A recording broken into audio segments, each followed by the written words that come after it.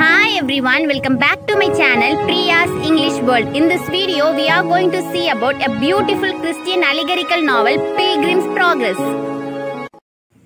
Let's start The Pilgrim's Progress, which was written by John Bunyan. Let's begin with author introduction.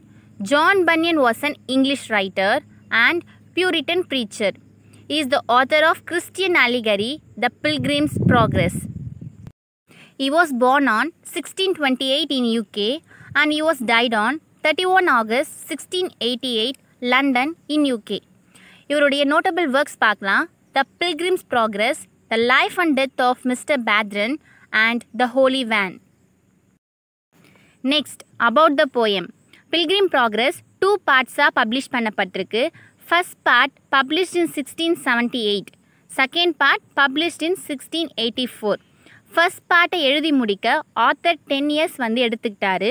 1668 start பண்ணி 1678 தான் part 1 அவர் finish பண்ணார். இந்த part 1 எழுதும்போது அவர் சிறையில் இருந்ததா சொல்லப்படுது. நெக்ஸ்ட் பார்த்தீங்கன்னா இந்த நாவல் 200 லாங்குவேஜஸில் டிரான்ஸ்லேட்டட் பண்ணப்பட்டிருக்கு. இது ஒரு Christian allegorical novel. In this video now we are going to see about part 1 story. Part 1ல் வர கேரக்டர்ஸ் பார்ப்போம். Christian, he is a hero of a story and protagonist. Evangelist is a preacher. இவங்க தான் கிறிஸ்டியனுக்கு அந்த ஜேர்னியில் guide பண்ணுவாங்க. Help is a person who helps Christian. Mr. Worldly Wiseman, he is a gentleman. இவர் பேரில் தான் gentleman, பட் இவர் நம்ம கிறிஸ்டியனுக்கு மிஸ்லீட் பண்ணிடுவார். Discretion, prudence, charity, pity. இவங்களாம் 4 mistress of the palace beautiful. The interpreter, he is a spiritual guide. Apollyon is a monster. Shining ones என்றது angels, 3 angels, celestial creatures இல்லனா guardians சொல்லலாம். Next, faithful companion and friend for Christian. Talkative, hopeful என்றவங்க Christian journeyல வர pilgrims. Jain டெஸ்பேர்ன்றது ஒரு monster. அது எங்கே இருக்குன்னா doubting castle. டிஃபிடன்ஸ்ன்றது அந்த monster ஜெயண்டோடைய wife. வாங்க ஸ்டோரிக்குள்ளே போகலாம். பில்கிரிம்ஸ் ப்ராக்ரஸ்னால் புனித யாத்திரை. ஜான் பனியன் தான் பில்கிரிம் ப்ராக்ரஸோடைய ஆத்தர். ஜான் பனியனுக்கு ஒரு கனவு வருது. அந்த கனவில் கிறிஸ்டியன் அப்படின்ற ஒரு பர்சன் சிட்டி ஆஃப் டெஸ்ட்ரக்ஷன் அப்படின்ற பிளேஸ்லேருந்து செலஸ்டியல் சிட்டிக்கு ஜேர்னி பண்ணி போகிறாரு. இந்த ஜேர்னியை தான் அவர் பில்கிரிம் ப்ராக்ரஸாக வடிவமைத்திருக்கார். ஜான் பனியன்ஸ் கனவில் ஒரு பர்சன் தன்னுடைய முதுகில் பெரிய மூட்டையை சுமந்து கொண்டு கையில் ஒரு புத்தகத்தோட பார்க்கவே ரொம்ப பாவமாக பரிதாபமான ஒரு நிலையில் நின்றுட்டுருக்காரு. அவர் தாங்க கிறிஸ்டியன். நம்ம ஸ்டோரியோடைய ஹீரோவே அவர் தான். அவருக்கு என்ன தெரிய வருதுன்னா, இவாஞ்சலிஸ்ட் அப்படின்ற ஒரு பர்சன், அவர் தான் ப்ரீச்சர். அவர் மூலமாக இப்போ அவர் வாழ்ந்து கொண்டு இருக்கிற சிட்டி ஆஃப் டெஸ்ட்ரக்ஷன் அப்படின்ற பிளேஸ் கூடிய சீக்கிரமாக அழிய போகுது. ஸோ அவரை காப்பாற்றிக்கணும் அப்படின்னா அவர் செலஸ்டியல் சிட்டி அப்படின்ற பிளேஸ்க்கு போயாகணும் அப்படின்ற ஒரு செய்தி தெரிய வருது. இது தெரிய வந்த உடனே அவர் தன்னுடைய மனைவி, பிள்ளைகள், ரிலேட்டிவ்ஸ் எல்லார்கிட்டையும் போய் சொல்கிறாரு. அவங்களாம் என்ன பண்ணுறாங்கன்னா, யாரா இவன் பைத்தியக்காரன் போல் உலகம் போய் அழிய போகுது அப்படின்னு சொல்லிட்டு இருக்கான்னு சொல்லிட்டு அவரோட சொல்ல யாருமே நம்பலை. அதுவும் இல்லாமல் இந்த விஷயம் அவர் தெரிய வந்த உடனே அவருடைய முதுகில் அவருடைய பாவங்கள் சின்ஸ்லாம் மூட்டையாக இன்க்ரீஸ் ஆகிட்டே இருக்குது. அந்த பேர்டன் அவரால் தாங்கவே முடியல. கிறிஸ்டியன் முதுகில் கூட்டிகிட்டே போகிற அந்த சின்ஸ் பாவ மூட்டைகள் விலகணும் அப்படின்னா அவர் செலஸ்டியல் சிட்டிக்கு போகணும். அங்கே போனால் தான் அவருடைய பாவங்கள்லாம் கழியும் அப்படின்னு சொல்லிட்டு அவருக்கு தெரிய வருது. அவர் அவரோட ஃபேமிலி, ரிலேட்டிவ்ஸ், ஒய்ஃப் எல்லார்கிட்டையும் போய் இந்த செய்தியை சொல்கிறாரு. யாருமே நம்பலை. ஸோ அவர் என்ன பண்ணுறாருனா, கடவுள் மேலே ஃபுல் பிலீஃப், அதாவது ஃபுல் ஃபெய்த்தையும் வச்சுட்டு இந்த ஜேர்னியை அவர் ஸ்டார்ட் பண்ணுறாரு. இந்த ஜேர்னியில் கிறிஸ்டியன் மட்டுமே செலஸ்டியல் சிட்டி நோக்கி போக போகிறாரு. ஸோ இந்த டைமில் எவாஞ்சலிஸ்ட் அப்படின்ற பர்சன் தான் ப்ரீச்சர். அவர் தான் கைட் பண்ணுறாரு கிறிஸ்டியனுக்கு. நீ செலஸ்டியல் சிட்டிக்கு போகணும் அப்படின்னா நீ ஃபஸ்ட்டு விக்கெட் கேட் அப்படின்ற ஒரு பிளேஸ்க்கு போகணும். அந்த விக்கெட் கேட் நீ போனாதான் அந்த மூலமாக தான் உனக்கு செலஸ்டியல் சிட்டி போகிற வழி தெரியும் அப்படின்னு சொல்லிடுறாரு. உடனே கிறிஸ்டியன் என்ன பண்ணுறாருனா ஜேர்னியை ஸ்டார்ட் பண்ணுறாரு. விக்கெட் கேட் நோக்கி போயிட்டுருக்காரு. விக்கெட் கேட் நோக்கி போய் கொண்டு இருக்கிற தருணத்தில் அவர் வந்து ஸ்லோ ஆஃப் டெஸ்பாண்ட் அப்படின்னா ஒரு புதக்குழி, மண்ணெல்லாம் சேர்ந்து சகதி சேரெல்லாம் இருக்கிற ஒரு புதக்குழியில் வந்து அவர் தவறி விழுந்துடுறாரு. அதாவது அந்த புதக்குழியில் வந்து அவர் மாட்டிக்கிறாரு. அவர் முதுகில் இருக்கிற பாவ மூட்டைகள் வந்து சுமை கூட்டிகிட்டே போகிறதுனால அந்த வெயிட்டோடு சேர்த்து அவரையும் வந்து அந்த புதக்குழிக்கு அடியில் வந்து அது வந்து கொண்டு போகுது. ஸ்லோ ஆஃப் டெஸ்பாண்ட்லேருந்து அவரால் மீண்டு வர முடியல. ஸோ அந்த தருணத்தில் அவர் ஹெல்ப் ஹெல்ப் அப்படின்னு சொல்லிட்டு கத்துறாரு. ஹெல்ப் அப்படின்ற ஒரு பர்சன் வந்து கிறிஸ்டியனுக்கு வந்து ஹெல்ப் பண்ணுறாங்க. ஸோ அந்த புதக்குழியிலிருந்து கிறிஸ்டியனை மீட் எடுத்தது யாருன்னா நம்ம ஹெல்ப் அப்படின்ற ஒரு பர்சன். ஒரு வழியாக அந்த ஸ்லோ ஆஃப் டெஸ்பாண்ட்லேருந்து மீண்டு எழுந்து வந்த கிறிஸ்டியன் கடவுள் மேலே இருக்க அதே நம்பிக்கையோட திரும்பவும் அந்த ஜேர்னியை கண்டினியூ பண்ணி போயிட்டுருக்காரு. அந்த தருணத்தில் மிஸ்டர் வேர்லி வைஸ்மேன் என்ற பர்சனை வந்து கிறிஸ்டியன் மீட் பண்ணுறாரு. மிஸ்டர் வேர்லி வைஸ்மேன் என்ன பண்ணுறாருன்னா தன்னுடைய மாயாஜால வித்தைகள் மூலமாக எப்படியாச்சு கிறிஸ்டியனை வந்து மிஸ்லீட் பண்ண ட்ரை பண்ணிகிட்ருக்காரு. அவர் வந்து கிறிஸ்டியன் கிட்ட என்ன சொல்கிறாருன்னா, நீ இந்த வழியில் போனனா நீ லீகாலிட்டி அப்படின்ற ஒரு பர்சனை மீட் பண்ணலாம். அவரை மீட் பண்ணனா உன்னுடைய பாவ மூட்டைகள் எல்லாம் வந்து காணாமல் போயிடும் அப்படின்னு சொல்கிறாரு. நம்ம கிறிஸ்டியனும் அதை தெரியாமல் மிஸ்டர் வேர்லி வைஸ்மேன் சொன்ன ரூட்டில் வந்து ட்ராவல் பண்ணி போயிட்டுருக்காரு. அதுக்கப்புறம் தான் அவருக்கு தெரிய வருது இது வந்து விக்கெட் கேட்கான ரூட் கிடையாது அப்படின்னு சொல்லிட்டு தெரிய வருது. அவர் வந்து லீகாலிட்டி அப்படின்ற பர்சன் கிட்ட வந்து மாட்டிக்கிறாரு.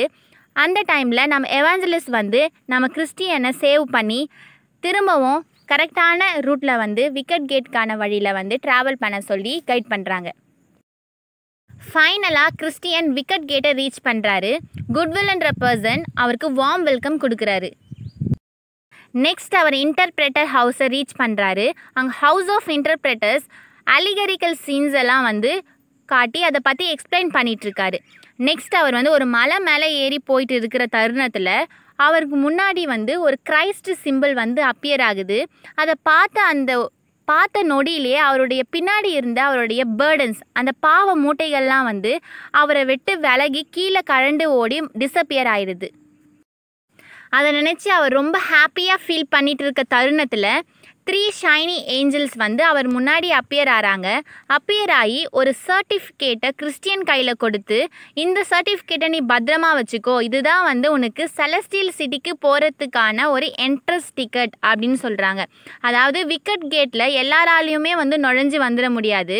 கடவுளுடைய பிளெஸ்ஸிங்ஸ் இருந்தால் மட்டும்தான் அவங்களால அந்த விக்கெட் கேட்டை பாஸ் பண்ணி வர முடியும். அதனால் வந்து அந்த ஏஞ்சல்ஸ் வந்து அந்த சர்டிஃபிகேட்டை அவருக்கு டிஸ்ட்ரிபியூட் பண்ணிவிட்டு அவங்க டிஸப்பியர் ஆகிடுறாங்க. நெக்ஸ்ட் அவர் பியூட்டிஃபுல் பேலஸை ரீச் ஆகுறாரு. அந்த பியூட்டிஃபுல் பேலஸ்க்கு முன்னாடி 2 லயன்ஸை கட்டி வச்சுருக்காங்க. எப்படியோ அதுலேருந்து தப்பிச்சு அந்த பியூட்டிஃபுல் பேலஸ் உள்ள அவர் என்ட்ராகிறாரு. என்ட்ராகும்போது 4 மிஸ்ட்ரஸ் வந்து நம்ம கிறிஸ்டியனை வார்ம் வெல்கம் பண்ணுறாங்க. அந்த 4 மிஸ்ட்ரஸோட name டிஸ்க்ரிஷன், prudence, charity, PT. And then Christian கொஞ்ச நேரம் அங்கே ரெஸ்ட் எடுத்துட்டு திரும்பவும் அவர் ஜேர்னியை ஸ்டார்ட் பண்ணுறாரு. 4 மிஸ்டர்ஸ் கிறிஸ்டியனுக்கு ஸ்வாட், ஹேமர், அதாவது சண்டை போடுறதுக்கு தேவையான வெப்பன்ஸ்லாம் கொடுத்து அனுப்புகிறாங்க. நெக்ஸ்ட் வேலி ஆஃப் ஹியூமிலியேஷன் என்ற பிளேஸ்க்கு ரீச் ஆகுறாரு. அங்கே அப்போலியன் அப்படின்ற ஒரு ஜெயண்ட் கூட சண்டை போட்டு ஸ்வாட் அவர் வச்சிருந்த ஸ்வாடால் அந்த ஜெயண்ட்டை வந்து டிஃபீட் பண்ணி அவர் வந்து கில் பண்ணிடுறாரு. நெக்ஸ்ட் அவர் வேலி ஆஃப் ஷேடோ ஆஃப் டெத் அப்படின்ற பிளேஸ்க்கு போகிறாரு. ஃபேட்ஃபுல் அப்படின்ற ஒரு பர்சன் மீட் பண்ணுறாரு. அவங்க 2 பேரும் சேர்ந்து நெக்ஸ்ட்டு வேனிட்டி ஃபேர் அப்படின்ற ஒரு பிளேஸ் போகிறாங்க. அந்த பிளேஸில் பார்த்தீங்கன்னா 2 பேரையும் வந்து அரெஸ்ட் பண்ணிடுறாங்க. ஃபேட்ஃபுல்லை வந்து எரிச்சு கொன்னுடுறாங்க. அண்ட் கிறிஸ்டியனை வந்து சிறையில் அடைச்சிடுறாங்க. கிறிஸ்டியன் எப்படியோ வந்து அங்கேருந்து எஸ்கேப் ஆகிடுறாரு. நெக்ஸ்ட் வந்து ஹோப்ஃபுல் வந்து அந்த ஜேர்னியில் வந்து ஜாயின் ஆகுறாரு. ஹோப்ஃபுல் அண்ட் கிறிஸ்டியன் நெக்ஸ்ட் போகிற பிளேஸ் பார்த்தீங்கன்னா டவுட்டிங் கேஸ்டல். அந்த பிளேஸில் ஜெயண்ட் டெஸ்பர் அப்படின்ற ஒரு பெரிய பூதத்துக்கிட்ட வந்து அவங்க மாட்டிக்கிறாங்க. ஒரு வழியாக வந்து அவங்க அந்த பூதத்துக்கிட்டேருந்து எஸ்கேப் ஆகிடுறாங்க. நெக்ஸ்ட் அவங்க போகிற பிளேஸ் வந்து டெலக்டபிள் மவுண்டைன்ஸ். அந்த மவுண்டைன்ஸில் ஷெப்பர்ட்ஸ்லாம் வந்து ஆடு மேய்ச்சிட்ருக்காங்க. அவங்க வந்து நம்ம கிறிஸ்டியனுக்கும் ஹோப்ஃபுல்க்கும் வந்து வார்ன் பண்ணுறாங்க. அதாவது ஃப்ளாட்டரர் அப்படின்ற ஒரு பர்சனை பற்றி அவங்க வார்ன் பண்ணுறாங்க. அவங்கக்கிட்ட நீங்கள் கேர்ஃபுல்லாக இருங்க அப்படின்னு சொல்லிட்டு. ஈவன் தோ ஷெப்பர்ஸ் வந்து அவங்களுக்கு வார்ன் பண்ணியும் அவங்க வந்து ஃப்ளாட்டர்கிட்ட வந்து மாட்டிக்கிறாங்க. ஷைனி ஒன்ஸ் ஏஞ்சல்ஸ் வந்து கிறிஸ்டியனையும் ஹோப்ஃபுல்லையும் வந்து ரெஸ்கியூ பண்ணுறாங்க, காப்பாற்றிட்டு அவங்கள பனிஷ் பண்ணிவிட்டு அதுக்கப்புறம் வார்ன் பண்ணி அவங்கள திரும்பவும் அந்த ஜேர்னியை கண்டினியூ பண்ண பெர்மிட் பண்ணுறாங்க. நெக்ஸ்ட்டு பார்த்தீங்கன்னா அந்த ஜேர்னியில் இக்னோரன்ஸ் அப்படின்ற பர்சனை மீட் பண்ணுறாங்க. இக்னோரன்ஸ் கிட்ட பார்த்தீங்கன்னா விக்கெட் கேட் வழியாக அவர் வரலை. ஸோ அவர்கிட்ட சர்டிஃபிகேட்டும் அவர் கையில் இல்லை. நெக்ஸ்ட்டு அவங்க என்ன பிளேஸ் போகிறாங்கன்னா பியூலா அப்படின்ற பிளேஸ் போகிறாங்க. பியூலா அப்படின்னா ஒரு ஹோலி லேண்ட். அதுதான் பார்த்தீங்கன்னா அந்த ஹெவன் செலஸ்டியல் சிட்டிக்கு போகிறதுக்கான ஒரு வழி, பாத். நெக்ஸ்ட் அவங்க ரீச் ஆகிற பிளேஸ் வந்து ரிவர் ஆஃப் லைஃப். இந்த ரிவரை கிராஸ் பண்ணாதான் செலஸ்டியல் சிட்டிக்கு போக முடியும். ஸோ இந்த ரிவரில் விழுந்து தன்னுடைய உயிரை தியாகம் பண்ணாதான் வந்து செலஸ்டியல் சிட்டிக்கு ரீச் ஆக முடியும். ஸோ ஃபஸ்ட்டு வந்து ஓஃபுல் வந்து தன் உயிரை வந்து தியாகம் பண்ணுறாரு இந்த ரிவரில் குதிச்சு. நெக்ஸ்ட்டு கிறிஸ்டியனும் வந்து இந்த ரிவரில் குதிச்சு தன்னுடைய உயிரை வந்து தியாகம் பண்ணுறாரு. ஸோ இவங்க 2 பேருமே வந்து டைரெக்டாக பார்த்திங்கன்னா செலஸ்டியல் சிட்டிக்கு ரீச் ஆகிட்டாங்க. ஸோ அங்கே வந்து அவரை வந்து ஏஞ்சல்ஸ்லாம் வந்து வார்ம் வெல்கம் பண்ணுறாங்க. பட் இக்னோரன்ஸ் என்ற பர்சன் மட்டும் ஹெல்க்கு அனுப்பப்பட்டார். ஏன்னா அவர்கிட்ட வந்து அந்த சர்டிஃபிகேட் இல்லை. பிகாஸ் ஆஃப் தட் அவர் வந்து விக்கெட் கேட் வழியாக வராததுனால அவர் வந்து ஹெல்க்கு அனுப்பப்பட்டார். அண்ட் ஃபெய்த்ஃபுல் வேனிட்டி ஃபேரில் ஃபெய்த்ஃபுல் வந்து பர்ன்ட் ஆனார் பார்த்தீங்களா. அவரை வந்து அங்கே கில் பண்ணிட்டாங்க. அவரை வந்து டைரெக்டாகவே வந்து செலஸ்டியல் சிட்டியில் வந்து ரீச் ஆகிட்டார். ஸோ ஓஃபுல்லும் கிறிஸ்டியனும் செலஸ்டியல் சிட்டியை ரீச் ஆன உடனே நம்ம ஃபெய்த்ஃபுல்லை வந்து மீட் பண்ணாங்க. ஃபைனலி நம்ம கிறிஸ்டியன் வந்து செலஸ்டியல் சிட்டியை ரீச் பண்ணிட்டாரு. அட் லாஸ்ட் ஆத்தரும் வந்து அவரோட ட்ரீம் கனவு கண்டுட்டு இருந்தார் பார்த்தீங்களா நம்ம ஜான் பன்னியன். அந்த கனவுலேருந்து அவரும் எழுந்துட்டார்.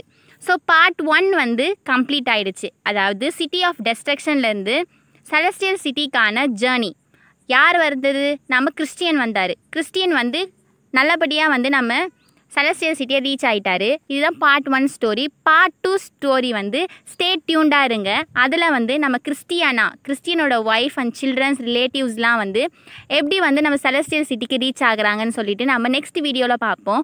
ஓகே ஃப்ரெண்ட்ஸ், இந்த வீடியோ உங்களுக்கு பிடிச்சிருந்தா லைக் பண்ணுங்கள், ஷேர் பண்ணுங்கள், உங்கள் ஃப்ரெண்ட்ஸோட ஷேர் பண்ணுங்கள். இன்னும் நீங்கள் பிரியா இங்கிலீஷ் வேர்ல்ட் சேனலுக்கு சப்ஸ்கிரைப் பண்ணலன்னா சப்ஸ்கிரைப் பண்ணிக்கோங்க. ஓகே ஃப்ரெண்ட்ஸ், நெக்ஸ்ட் வீடியோவில் பார்ப்போம். பாய், டேக் கேர்.